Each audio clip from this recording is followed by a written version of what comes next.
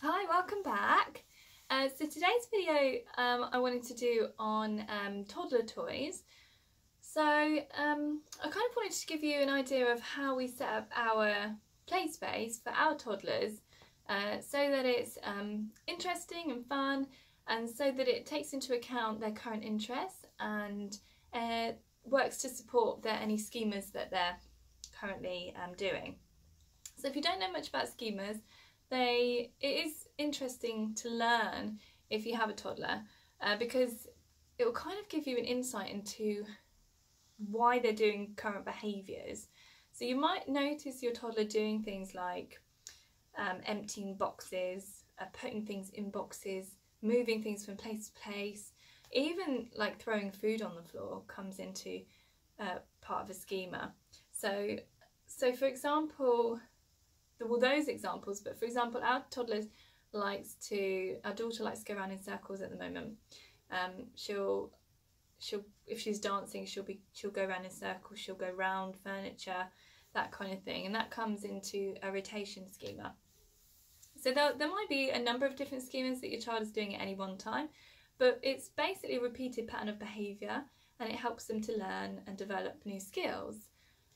So knowing what kind of schemas they're doing at the moment will help you in planning activities and putting out toys for them.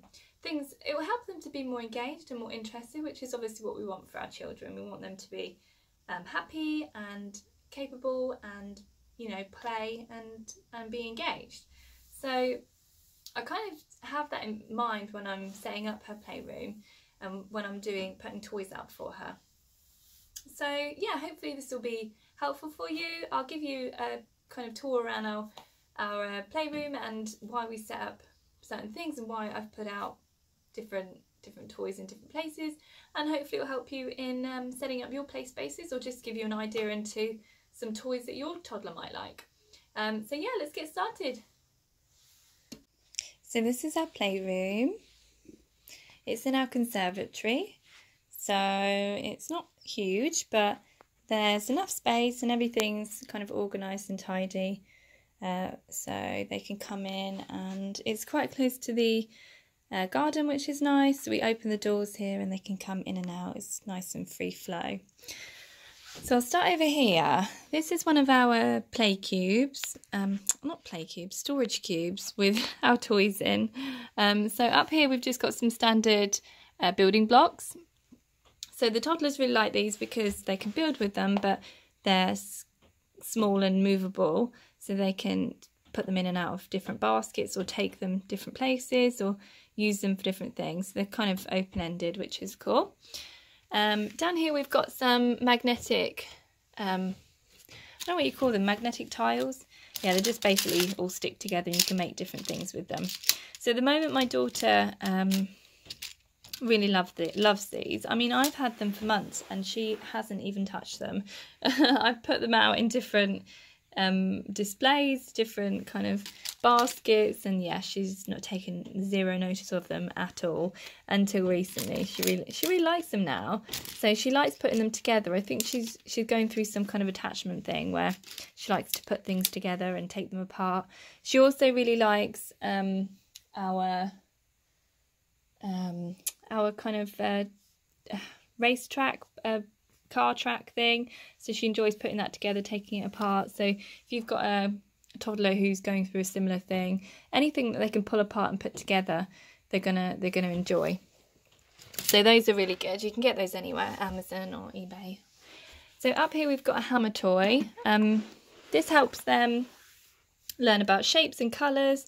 Obviously they can only really learn about shapes and colours when I'm with them. If they're independently playing, then they're just going to be playing with it, pushing them through, using the hammer to kind of hammer them down, and then they can take them out and put them back in. So really good for fine motor skills, but also if you're around and they bring it to you to kind of show you what they're playing with, then you can kind of talk to them about the different shapes and the different colours. So it's good for that.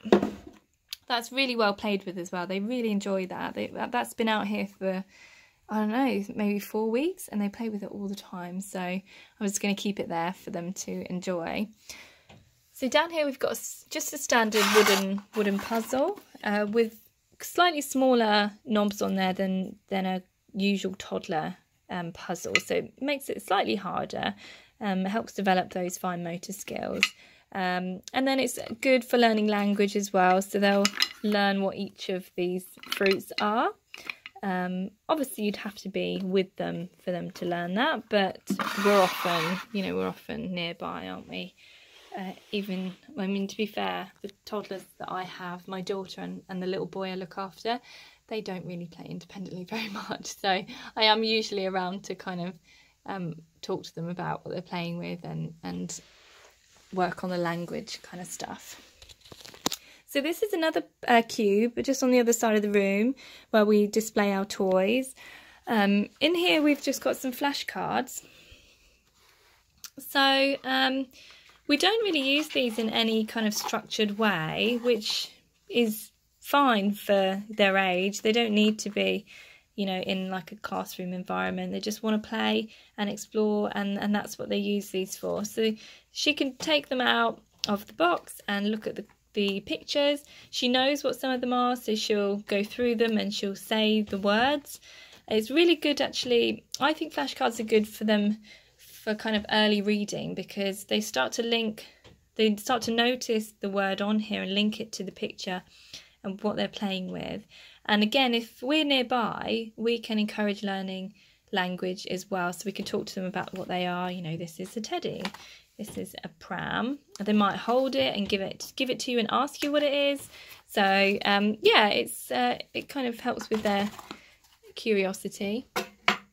And being displayed in a little tray like that, they find quite interesting.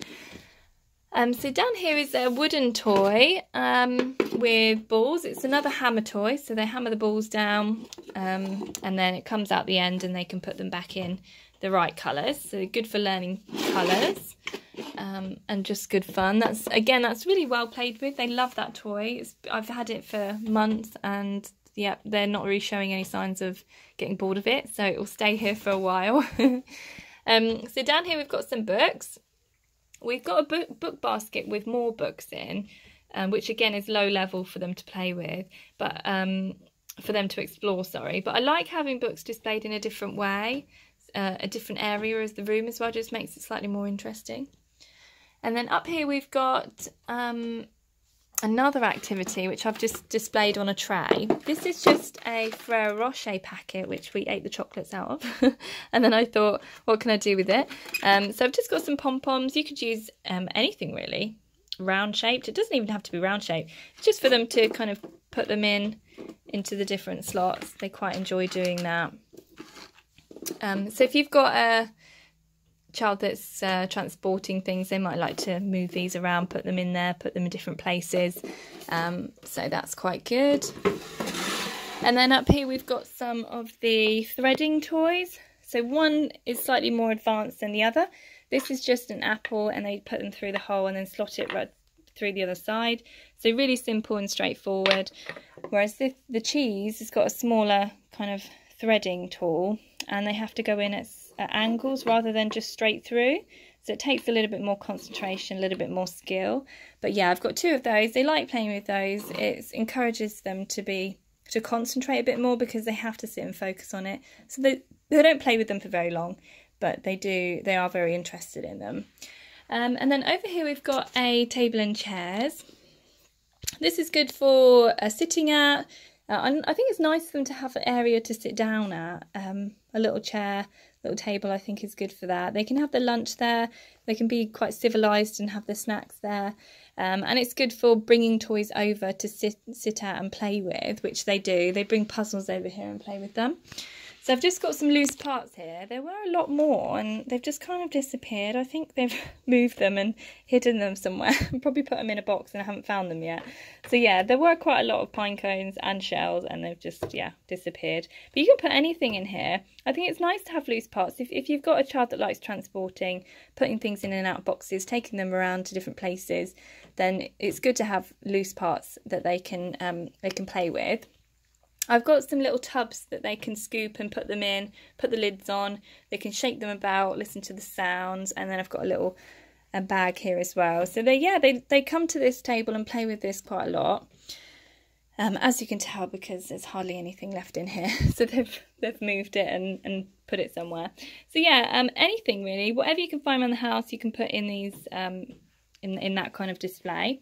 And then we've got a basket of balls, all different sizes, textures, shapes, sounds. Some of them light up.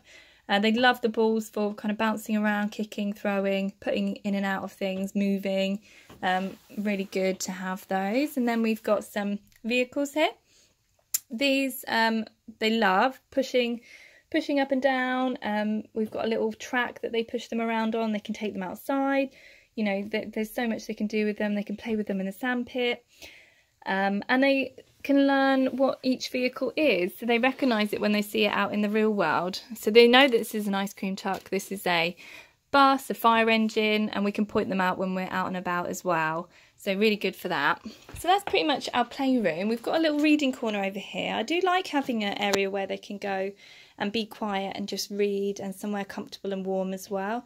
So it doesn't have to be anything like this, but yeah, just somewhere they can sit and be quiet and just relax. And then we've got a basket of puppets and a basket of soft toys. And then a little tunnel just in the corner that they can pull out and play with as well. So this is just our toy cupboard, which has our overflow toys. But yeah, that's our playroom. So quite a nice little space, has everything they need, and it's interesting and easy to navigate, and everything is easily accessible as well. So that's our playroom. So yeah, that's it. That's our playroom. That's how everything's set up to take into account their interests and schemas. Hopefully that's been helpful for you. If you have any questions, please put a comment below. If you want to know anything about the toys that we have, where we kind of got them from, or the names of them, then please put a comment. So yeah, have fun with your toddlers, have fun in setting up their play spaces. I personally, buying toys and kind of setting up their play area is kind of a highlight of my week. Might sound really sad, but I just love it. So if you're the same, then you'll probably enjoy this video. But yeah, if you do like the video, please thumbs up and subscribe, and we'll be posting some more videos very soon. So thanks very much for watching. Have a good day. Bye.